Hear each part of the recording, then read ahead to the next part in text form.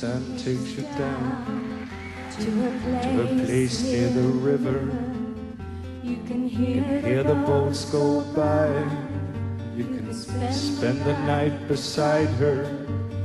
You know that she's half crazy. That's why you want to be there. She feeds you tea and oranges, come all the way from China. Just when you meant to tell her you have no love to give her, she gets you on her wavelength. She lets the river answer that you've always been her lover. And you want to travel with her, and you want to travel blind, and you know that she will trust you, for you've touched her perfect body with your mind.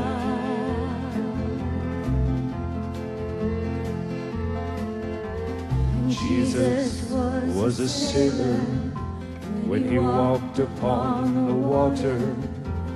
Spent a long time a-watching from his lonely wooden tower. When he knew for certain only drowning men could see him, he said, all men will be sailors then until the sea shall free them. He himself was broken long before the sky was open, forsaken, almost human. He sank beneath your wisdom like a stone.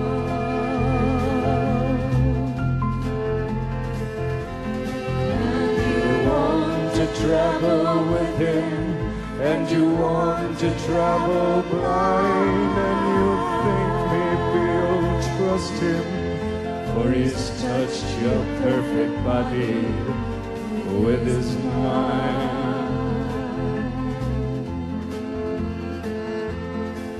Now Suzanne takes your hand, she leads you to the river.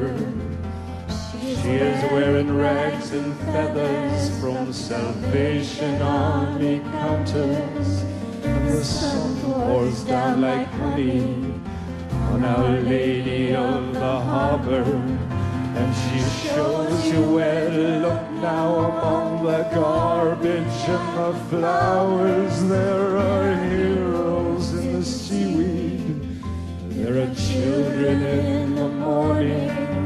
They are leaning out for love now, and they'll lean that way forever.